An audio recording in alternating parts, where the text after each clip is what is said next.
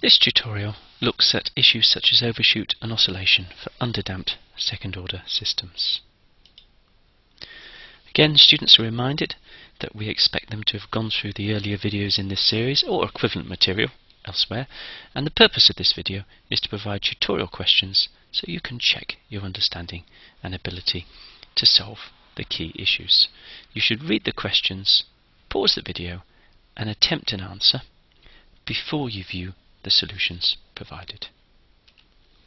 Quick reminder of the background: we're talking about underdamped second order systems, so they can be written in this normal form: d2x dt squared plus 2 zeta omega n dx dt plus omega n squared x equals CR, or here's the equivalent Laplace transform. And the key properties for a step response with zero initial conditions, we must emphasize that, are the following. We know the formula for the overshoot, e to the minus zeta pi over root 1 minus zeta squared. We know the ratio of one overshoot to the next overshoot is e to the minus 2 zeta pi over root 1 minus zeta squared. We know what the time between peaks is. It's pi over omega d, where omega d is omega n times the root 1 minus zeta squared. So these are the formula that we are going to use. Question then. Determine the peak overshoot, corresponding time and decay characteristics, and hence draw a rough sketch of x of t for the following. And again, we'll remind you, we're assuming zero initial conditions. So now's the time to pause this video while you try these questions by yourself, and I will go through some sketch solutions. First one then, you'll notice we've reminded you of the key formula at the top because it's a bit much sometimes to remember those. So what have I got? For this one I've got omega squared equals 5. 2 zeta omega n equals 2 tells you that the zeta equals 1 over root 5. Omega d is going to be root 5 into root of 1 minus 1 over 5, which gives you 2. I can do the overshoot. The overshoot using this formula up here, I'm not going to rewrite it. So the overshoot, if you plug in zeta 1 over root 5, you get 0.21. I can do t using this formula here and using this omega d here, and I get 1.57. I can also do O squared, which is 0.04, and O cubed, which is 0.008, and there's not much point doing any more. So now we've asked to do a sketch. Now what I'm going to do, for convenience, is I'm going to write these vertical lines as t, 2t, 3t, 4t. You can do it differently if you like, where t is given here as 1.57. So now I can mark in my key points. At the first t, I've got an overshoot of 21%, so I'm going to go through this point here. At the second t, I've got an undershoot of 4%, so I'm going to go through some point about here. And at the third overshoot, the third point t, I've got an overshoot of about 1%, which is really, really tiny. So my sketch is going to do something like, I must apologize if it's not perfect, but you'll see you get something like that. And hopefully you're convinced you've got an indicative sketch of the behavior very, very quickly with a minimal of computation. Next one. So I'm going to go straight in. By the way, I'm going to cross those 5s, just doing it here for convenience so you can see what the characteristic polynomial is. And therefore, by inspection, you see omega n squared equals 2, 2 zeta omega n equals 1, which gives me that zeta equals 1 over 2 root 2. I can also do omega d, which is going to be root 2 into 1 minus 1 over 8. And what you get there, you need to calculate over this one because it's non-simple form. The answer is 1.32. I can do the time. Remember, that's that formula there. Pi over omega d, and I get 2.37. Again, you'll see you'll need a calculator for some of these computations. I can do the overshoot by substituting in the zeta that I've got here into this formula here, and you find the overshoot comes out at 0.31. So overshoot squared is going to be approximately 0.09, and overshoot cubed is going to be approximately 0.03. I'm not going to be more precise, because if you can sketch with more precise decimal places than this, then you must have an interesting graph. Again, I'll use these vertical lines just to mark as t's, because it makes life much easier, and I know what t is here. So now, first overshoot, 31%, first undershoot, 9%, next overshoot, 3%, and so I can get my indicative sketch. There it is. Okay, if you want to put the numbers in so you can see what's happening, 2.4, and this one's going to be about 4.7, and so on. Next one. So again, what I'm going to do is cross these numbers and put some numbers underneath, which just indicate how I'm going to get my normal form.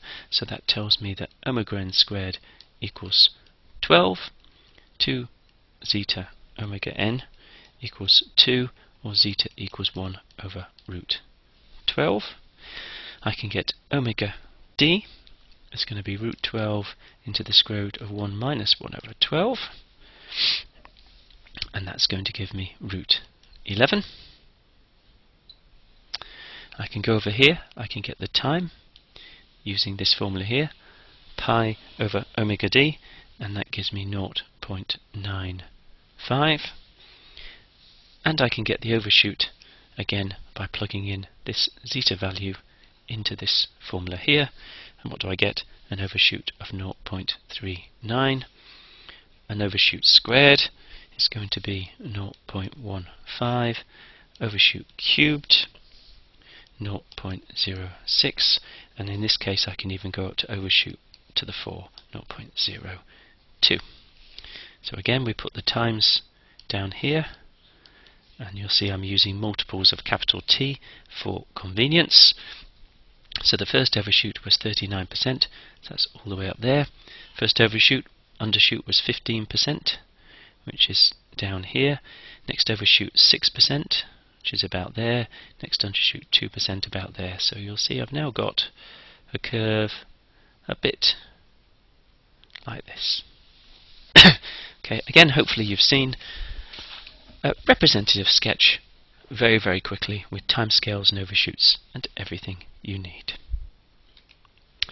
Next one, the only difference here really is we've used Laplace transforms, but otherwise the problem is exactly equivalent. So I've got omega n squared equals 0.9, 2 zeta omega n equals 0.6, so zeta equals 0.3 over the root of 0.9. I've got omega d equals 0.9 into the square root of 1 minus 0.3 squared over 0.9, which comes out as 0.9. So over here I can write t equals 3.49 using this formula here. I can write the overshoot equals 0.35 by putting this value in here, and now therefore I can get overshoot squared equals 0.12 and overshoot cubed equals 0.04, and I think after that they're starting to get on the small side. Now this one you'll see the timescales being put in, so I'm going to have to be a little bit more careful. So t there, 3.5.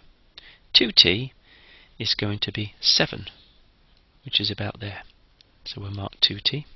3t is going to be about 10.5. So let's mark that there. Okay, so what I've done is I've added lines which tell me where these multiples of t are, because that makes life a bit easier. Now the other thing is, this particular question has got a steady state of 0.27 over 0.9, which equals 0.3. So the steady state is here.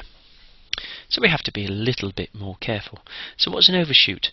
of 35% on a steady state of 0.3. And you'll see that's going to take you to roughly 0.4. I'll let you put it in the calculator if you want to do it exactly.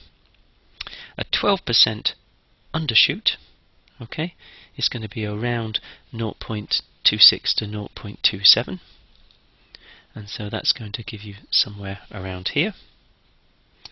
And a 4% overshoot, that's now going to be quite difficult to mark. It'll be something like that. So if I now do my sketch, you'll see what's the nice thing. I've actually put in real numbers. You'll see I haven't normalized it. The steady state isn't 1. I haven't normalized the axis down here. I've put in my actual times, but I can still get a sketch that's indicative of the behavior fairly quickly and easily. So final one. We'll go through this quickly. You see I've got omega n squared equals 85, and zeta equals 7 over root 85. I've got omega d equals 85 into the root of 1 minus 49 over 85, or you can solve that to see that you get 6. I can write my t equals 0.52, and because the zeta is actually quite large, exactly what zeta comes to, and you'll find it's roughly 0.76, and that is fairly large. So you won't be surprised when you calculate the overshoot and find it's only 2.6%.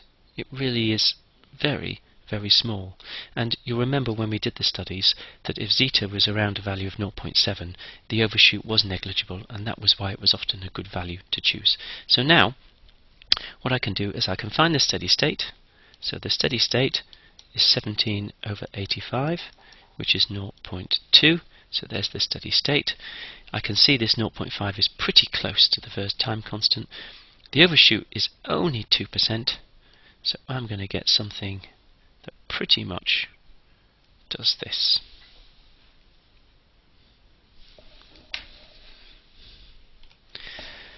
Now for completeness, we'll just show you how you can use Matlab to check your answers.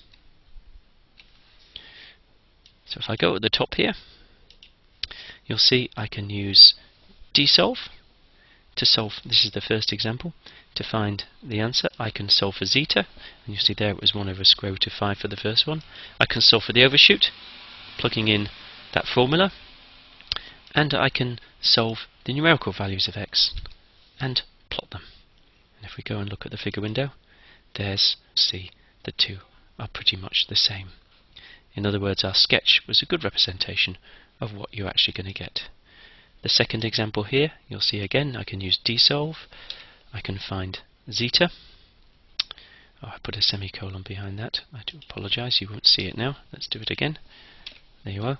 Zeta, 0.3536. I can do the overshoot. There it is, 0.3. I can do the damped frequency. I can do the key times. And if I want, I can do some plots. And we go to the plot, and there's the plot you were to get for the second example. Now if you had Laplace, you might do things slightly differently. So if I look at the last one, there was the zeta, okay, there was the overshoot formula, there was omega d, it was just given, there was t, and I can use this step function in order to get the plot. So if I go and look at the plot there, you'll see again a minimal overshoot at around 0.5 seconds. So again, if I just bring this across, so you can see the sorts of Matlab commands that have been used, and you can pause the video if you want to look at these commands in any more detail.